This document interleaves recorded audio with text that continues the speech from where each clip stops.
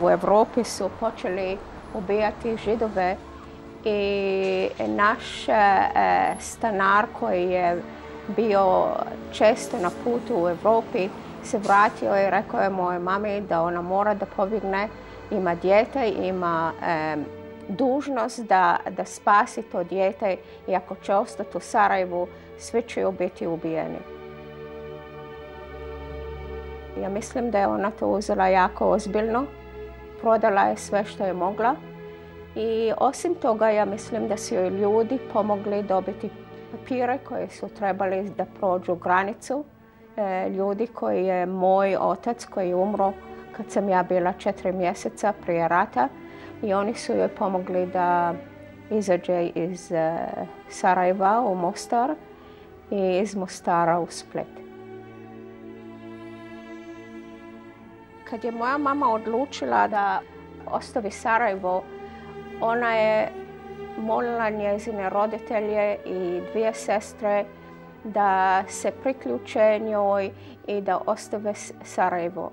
Moja baka i dedo nisu htjeli i tako da su svi ostali u Sarajevu u našoj kući.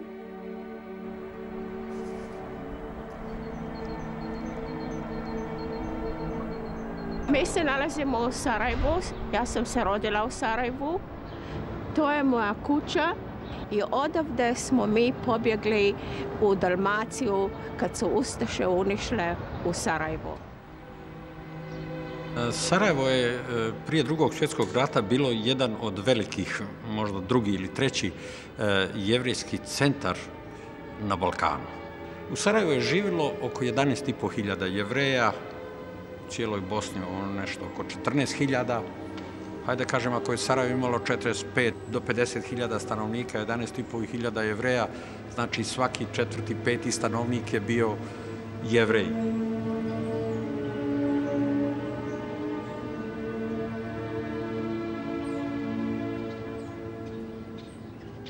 U našu kuću su uzeli Njemci i moja baka i dedo su bili služavke.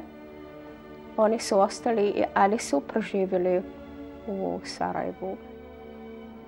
Imam nekoliko slika koja je moja mama snimila u Splitu i u Korčuli i poslala njezinim roditeljima u Sarajevo. Bilo je u Korčuli oko 800 Židova koji su bili tamo sve do kapitulacije Italije 8. rujna 1943. godine. Mi smo imali priliku da u 1944. godini idemo u Ameriku.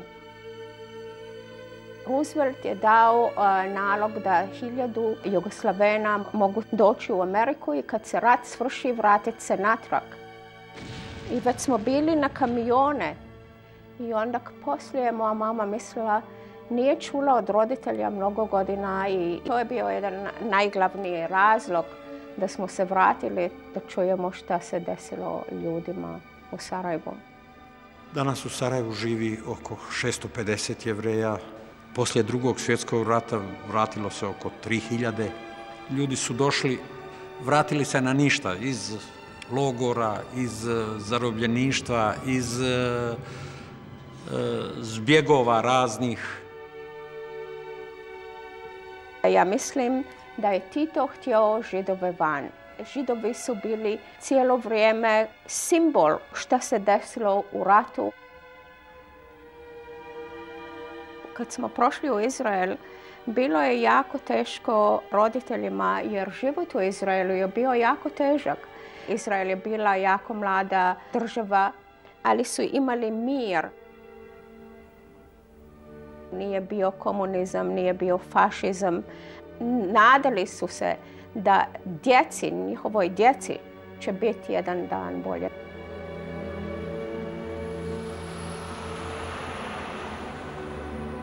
Mi smo se oženili jako mladi, čim smo svršili vojsku i ja sam otišla u školu za učitelje.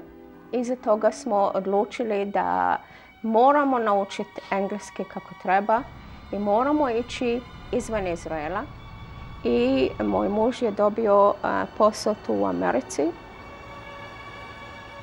Mi smo živjeli 5 godina u Long Island i za 5 godina smo odlučili da ćemo mi doći u New York. Ja sam otvorila malu kompaniju za nakit. U početku je bilo jako teško, ali najedanput iza možda 3 godine ljudi su vidjeli moj nakit i odlučili su da to mora se metniti u svim radnjama. I polako je to ušlo i u Zale, i u Saks, i u Macy's. Ja sam na to radila sve do 1990. godine, kad sam odlučila opet da idem u školu. Well, it's hard to talk about Esther as a student without talking about Esther as a person. Because when she first came to me in 1999, I met a petite woman who was determined to come and study at a graduate school in a doctoral program, because that's what our school is. To je bilo dosta teško za mene jer sam bila izvan škole oko 25 godina. Ali imala sam tako strogu volju i znala sam da ako moj muž i moja kćerka su suportivni, onda ću to uspjeti.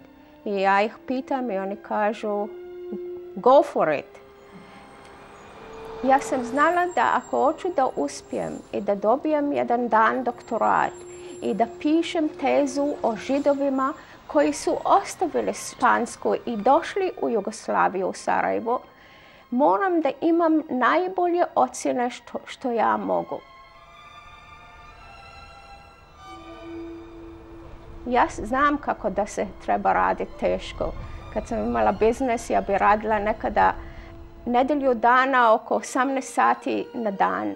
I tako sam ja tu metodu od rada prevela iz biznesa u biznes biti student. So it was quite delightful and very surprising to find this in a woman who was already a grandmother, a middle-aged woman or older middle-aged woman coming back to school. Ljudi su se malo smijali jer čovjek od 50 plus, ali moji profesori nisu ništa kazali da me ne bi discouraged. Imala sam u namjer da idem za Fulbrightovu stipendiju. Gospođa koja je bila reprezentativ iz naše škole, ona ide okolo u circle, mi smo bili jedno 30 od nas i najednom dođe do mene i kaže kako se zoveš i šta radiš i u kojem fakultetu si. Ja kažem, nisam mogla da joj odgovorim, tako mi je bilo strah. I ona kaže, govori, digni glas. Ja kažem, moje ime je Esther Gitman i ja sam iz fakulteta povijesti. I ona kaže, i šta je tvoja teza? I ja kažem najedanput spašavanje Židova u Hrvatskoj. A ona kaže, zašto bih htjela to da pišeš o tome? Nisu Hrvati bili svi zločini, nisu svi Židovi poginuli tamo. Ja kažem, znaš, možda su puno poginuli, ali ja sam se spasila tamo. A ona kaže, nevjerovatno. To je nevjerovatno. Go for it. Ona kaže, idi, napiši ponudu za Fulbrightovu stipendiju, ja ću ti pomoći.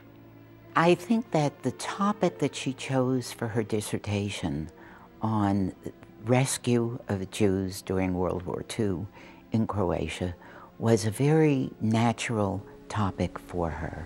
I onda se ja sjedim opet tamo i ja si promislim, kako sam ja to rekla da hoću da pišem o spašavanju Židova kad je moj cijelo iskustvo u univerziti za 2 godine bilo o Židovima iz Španske. Šta se to dešava meni? It was a topic that she had an inner drive to know more about herself. Poslala sam Fulbrightovoj komisiju sve papire što je trebalo i sada ja čekam. I iza jedno 4 mjeseca dobijem odgovor, vi ste primili Fulbrightovu stipendiju za godinu dana u Zagrebu.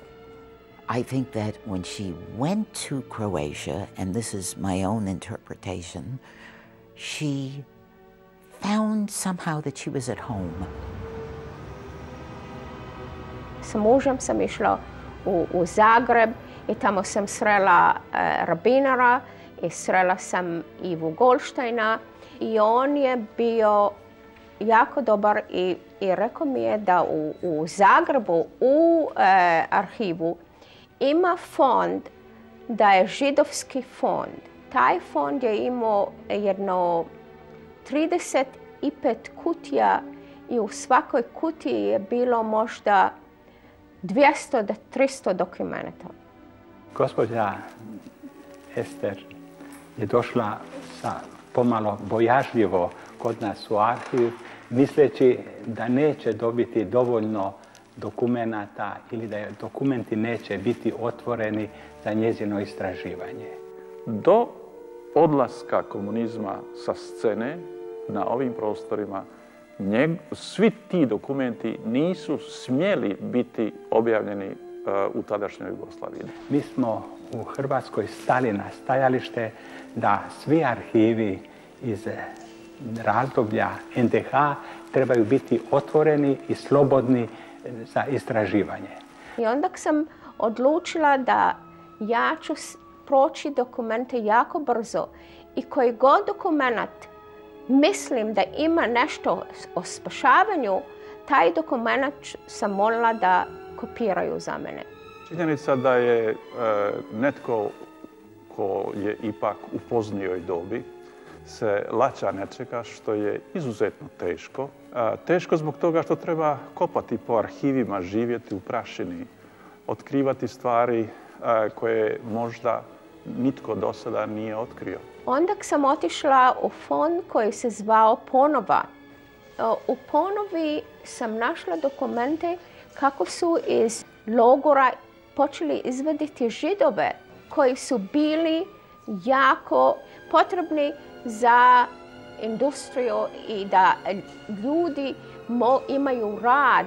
Jer kad su oduzeli i dali ustašima ova poduzeća, oni su mislili da zgrada i mašine oni same rade i čine novac. I oni su sve potrošili, sav novac su potrošili i na jednom stotine Zagrebčana su izgubili posao. Ne odgovara historijskoj istini da su ustaše imali široku podršku u narodu. Istina jest da u prvo vrijeme, ja se toga sjećam, 1941. kada su došli ustaše u grad, onda je u Zagreb, recimo, onda je postojala neka vrsta oduševljenja jer su ljudi mislili, aha, sada se ostvaruje naša želja za samostalnošću, ali već kasnije u 1941. kad se vidjelo šta se događa, kako su počela ubijanja i tako dalje, to se stubokom promijenilo. What has happened in the archives, I landed on files that were dedicated to the Jewish issues from 1941 to 1945.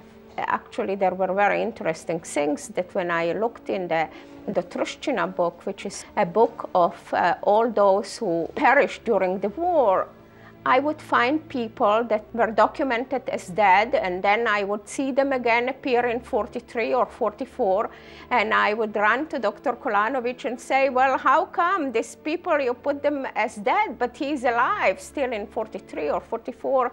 And he told me that they had to start from a certain point, and it was that whoever was taken in 1941 to concentration camp, they assumed immediately that he was dead. Nije bilo dopušteno istraživanje. Smatralo se da postoje neke delikatne teme koji su samo određeni krugovi, to jest članovi Komunističke partije Hrvatske u Hrvatskoj mogli istraživati. Usually, historians who do not have the luxury of time to be a year in an archive, and they take one document from 1941 and one from 42 and then maybe two from 43, can never have and find really how the process went and how rescue took place. Kad sam ja vidio kakve sve dokumente je ona našla, onda sam bio uistinu impresioniran. And I collected I reviewed maybe 30,000 documents and copied 5,000. It was very easy once I categorized the documents.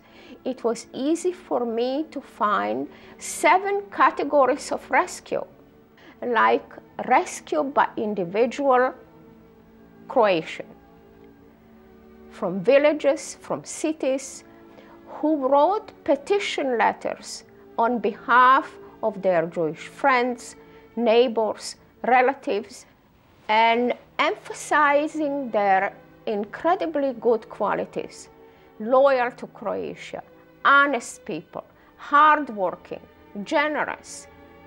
Can you imagine something like this happening, that they write to the authorities, to the Ustaše who are determined to kill the Jews? They are writing all these incredible qualities that the Jews have, and they want them back. There was even a mother of a sworn Ustaše, Gubac, Mrs. Gubac, wrote to Pavelić personally and said to him, I supported your cause from day one, and here you are sending this family to concentration camps, but they are the basis for us to build our country. I ask you to send them back to Zagreb. Evo da vam kažem, prije 7-8 dana mi je dolazio inženjer Isuka Biljo iz Hajfe, jedan stari gospodin, čiju je porodicu spasila jedna hrvatska porodica od gospođe i gospodina Heberhardt, koji su nosioci ordena pravednika iz Yad Vašema. Oni su njih spasili, znači taj je Hrvat, iako je bio u ustaškim jedinicama, prebacio do Mostara, onda su oni dalje i on je, ajde kažem, preživio taj rat. And there were so many of these amazing incidences that I never thought that I will find, because even I thought initially that all the Croats were Ustaše. Nemojte ljude dijeliti nikada po nacijama, molim vas. Postoje ljudi i postoje neljudi. I u tim teškim trenucima, kad je rat, kad su konflikti, onda do izražaja dolaze i jedni i drugi. Na površinu izađu neljudi, a oni ljudi se pokušaju ljudski ponašati.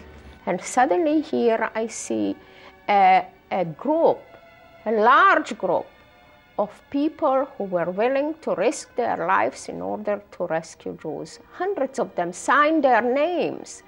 And we know that every such name, if they didn't like the person, they could send him to concentration camp just because he signed his name on such a petition.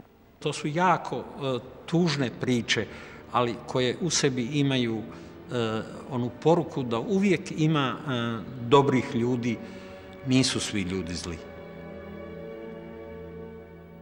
They were officials in the Haag government that assisted, We know that Minister of Health, Dr. Ivan Petric, sent all the Jewish physicians to Bosnia to cure endemic syphilis. Mi smo bili prva grupa, 20 liječnika i ovak je to bilo. Zapravo spas tih liječnika. Možemo zahvaliti to, naročito uvijek naglasim, primarijusu Petriću, koji je bio onda ministar zdravlja. Petric decided that it is an excellent idea. The only problem was how to present it to the 7 ministers that were making all the decisions. Petrić je to odneo na ministarski savjet da bi trebalo liječnika, nema dovoljno liječnika u Bosni, jer ima tu židovskih liječnika koji nisu protiv Hrvatske i protiv hrvatske samostalnosti. Zašto oni ne bi išli tamo dole raditi i tako dalje. U ministarskom savjetu Pavelić šutio, potiho, ništa nije govorio. 4 ministra su bili protiv toga, a ostali su šutjeli. But Pavelić thought about it and he decided that it's better to cure the Muslims and save for a while the Jews, and when the cure is achieved, they can send them to concentration camps. Onda Pavelić kaže Petriću, dobro Petrić, veli, kako ti još možeš, veli, to opravdavati? Pa kaže, pa nek židovsko pitanje je tu, veli, pa oni nek rade, kaže. Zašto moraju oni odmah na početku stradati? Kaže Pavelić, tako je, ima pravo, veli, neka rade, veli, pa onda, veli, na kraju krajeva, veli, oni će doći na red. And in total, there were 142 physicians. So this was another way that officials in the government rescued Jews or attempted to rescue them.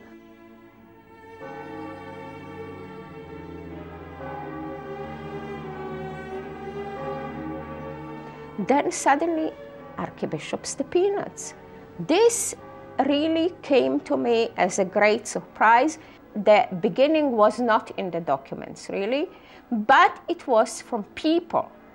His name came so often, and I was so surprised because in my mind, all the Catholic priests were anti-Jewish and nobody would ever bother to save Jews. Do 90. godine o Stepincu se nije smjelo ni govoriti. Sjećam se kad smo njegov životopis koji je tiskan u Rimu htjeli dobiti, u autobusu smo ga skrivali. Jedan župnik je nabavio 3 primjerka i bojeći se da će zato nekoga pozvati na odgovornost, je zakopao u zemlju i mi smo nakon 90. godine restaurirali ta 3 primjerka. And suddenly I hear this name, Stepinac, and I say, who is this guy? And they said, well, he was the Archbishop of Zagreb. And I said, I must find everything that I possibly can about this man. And as deeper as I researched, the more amazed and fascinated I was with the humanness of this person. Dakle, kad smo bili na udaru, da smo ovako se govorilo, jedini čovjek koji nas može spasiti, to je Stepinac. I thought this is how a person of God should be. Not think which race the person is, where does he come from, but he is a human being, a God's creation, and as such, he has to be rescued. Ljudi su se u njega uzdali, da će on spriječiti zločine koji su se događali i koji su bili strašni, ne samo prema Židovima, nego isto tako, kao što znamo, i protiv Srba i protiv Roma. Vi morate psihološki gledati jednog katoličkog svećenika, ne onoga nižega ranga, uzmemo župnika, jeli, nego gledati ove velikane, uzmemo biskupa dalje, on je ipak bio nadbiskup, jeli. Više oni nisu imali te moći, ti biskupi, nadbiskupi kao u srednjem vijeku. Oni su igrali jednu veliku društvenu ulogu, ali moć, političku moć, one nisu imali. He instilled in the mind of the Croatian people, in his sermons, in his daily talks, that we do not recognize races. There is only one race, and it is the humankind created by God. Stepinac nije bio antisemita, to je sigurno. On je bio liberalan čovjek. The Nazis and the Ustaše were very angry with him. His life was in danger, and in fact in 1943 he was scared himself that he is going to die, not for himself, but for all the people that were under his protection. He felt that the Croatian people will suffer for years from what the Ustaše did less than 2 months into the war. He already distanced himself totally from the regime, and he began writing letters to both Artuković, the interior minister, and to Pavelić, the poglavnik, instructed them to change their conduct regarding the Jews. Although he hated communism as much as Nazism, and he was more concerned about the future, not about the present. And Pavelić for him was just a heavy presence that eventually will disappear. Naime, SS neko vrijeme, za vrijeme NDH, bili su zabrinuti da li se u Hrvatskoj ozbiljno shvaća antisemitizam, jer je donesen neki zakon o počasnom arijevstvu koji se nije sviđao Njemcima. Pa su onda saznali da je Pavelićeva žena, koja je imala židovsku krv, a naročito žena do poglavnika Dide Kvaternika, koja je imala židovsku krv, pa je postojala neka sumnja da se u Hrvatskoj ne uzima ozbiljno taj progon Židova. But we also know that he actually saved Zagreb. He managed to reach the headquarters, Allies headquarters, asked them to please not bomb Zagreb. And I believe that he really saved the people and saved the city of Zagreb and saved the Catholic Church in this part of the war. There are 60 letters that were sent from survivors to Yad Vashem to declare Stepinac as righteous among nations. It did not happen yet. Hrvatsko-izraelsko društvo, kad je bio na čelu tog društva Montiljo, i ja sam bio onda potpredsjednik 8 godina, 2 puta smo doneli odluku da Stepincu daju naslov pravednika. I to smo poslali i u Izrael. Nažalost, to do sada ništa od toga. Others who did less than he did were recognized as righteous. But I believe that after my generation passes away and a new generation that doesn't carry any baggage on their backs will rise up and look at this document, and I think that they will see what I saw some years ago. Znalo se da je nadbiskup Stepinac spašavao ne samo Židove, nego i čak i komuniste koji su ga kasnije sudili. Stepinac saved the Croatian people and the Catholic Church in Croatia. First of all, he did not ever want to leave Croatia. Stepinac's worst fear, I think, was that at one day his entire Croatian people are going to suffer because of what Ustaše did. We cannot say today and point out to young Croatian children and said, you are an Ustaše. This is a philosophy that does not exist now, and they are trying to prevent it.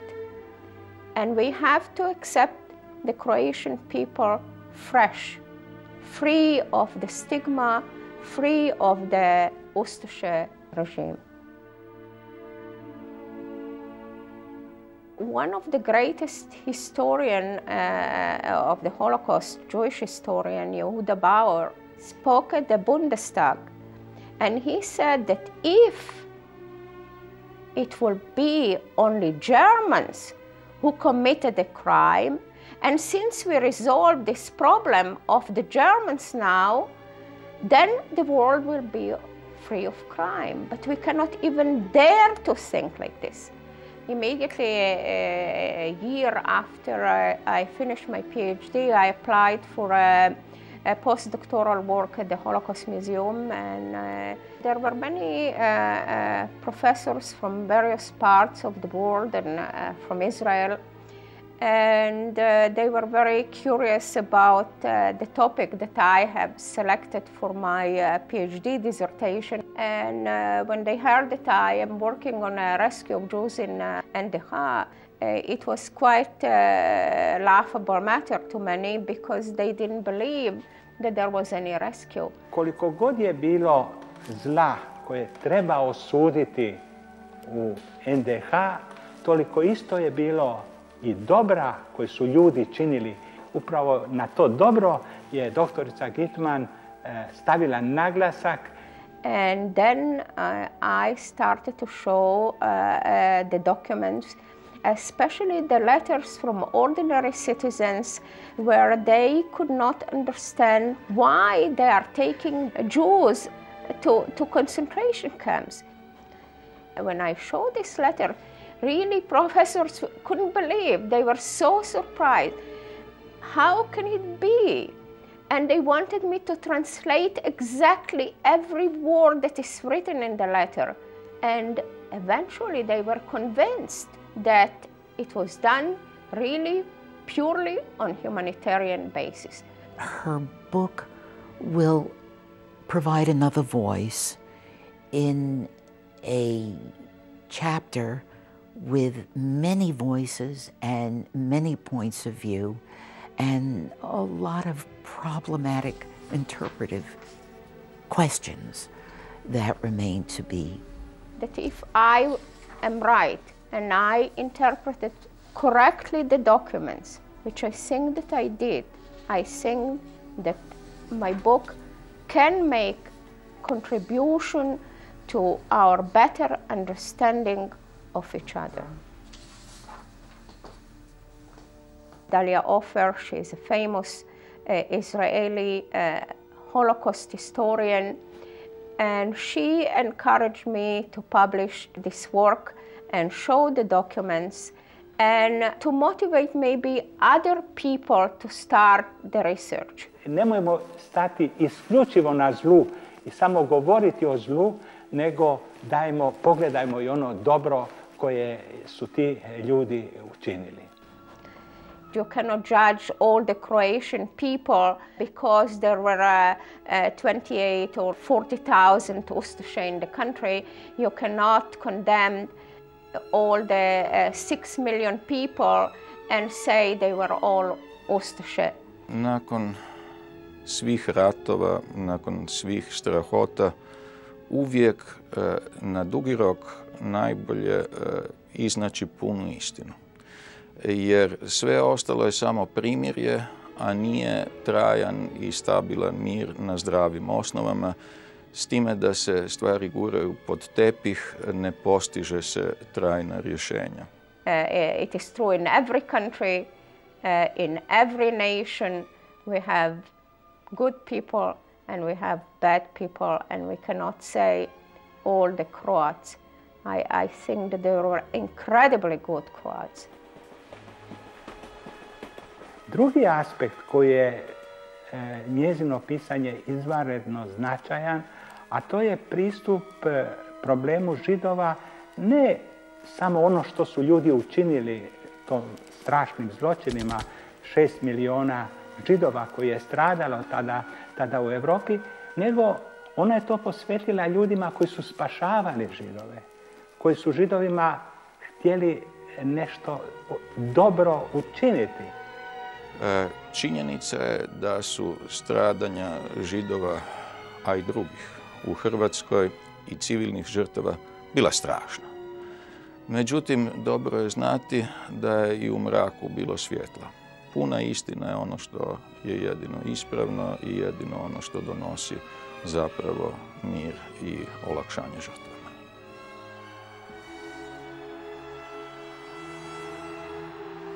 Ja sam dobio pismo kad sam bio student u Parizu. Dobio sam pismo od jako dragog školskog kolege o tome kako se vodi protiv nadbiskupa proces, da je trebao biti saslušan kateheta koji je iz istoga kraja, a da mu nisu dali da bude saslušan. He was judged by the communist regime and found guilty in collaborating with the Ustaše.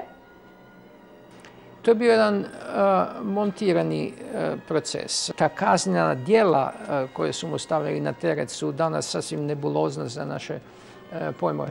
Odluka je bila donesena unaprijed, da čak znam radi toga jer sam kao mladi čovjek imao posla sa Vimpulšekom, koji je bio sudac na tom procesu.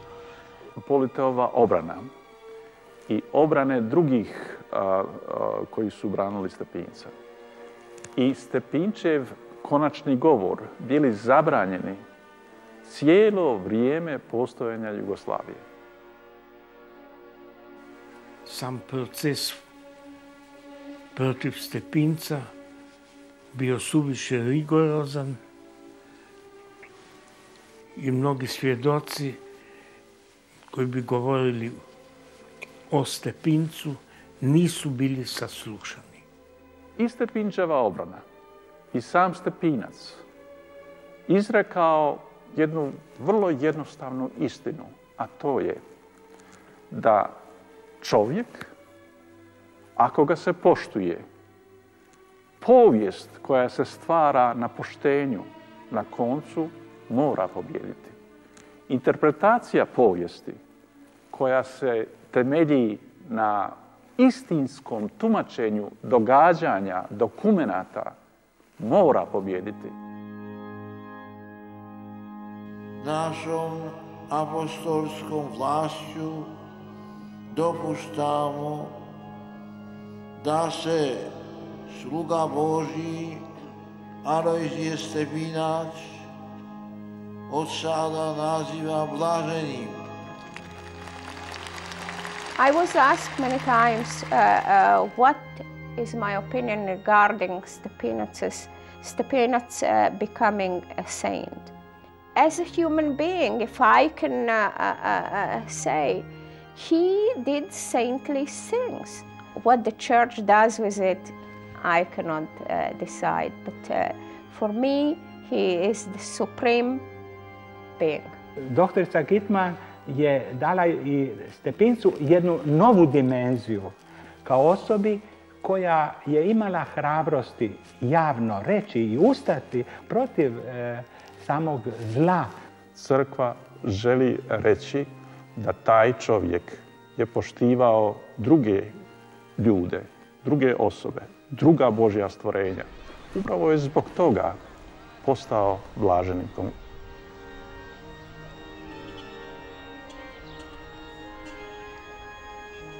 My feeling and opinion about Stepinac are extraordinary human being, and sometimes I wish I could meet him and bow my head to him and say thank you very much for what you have done.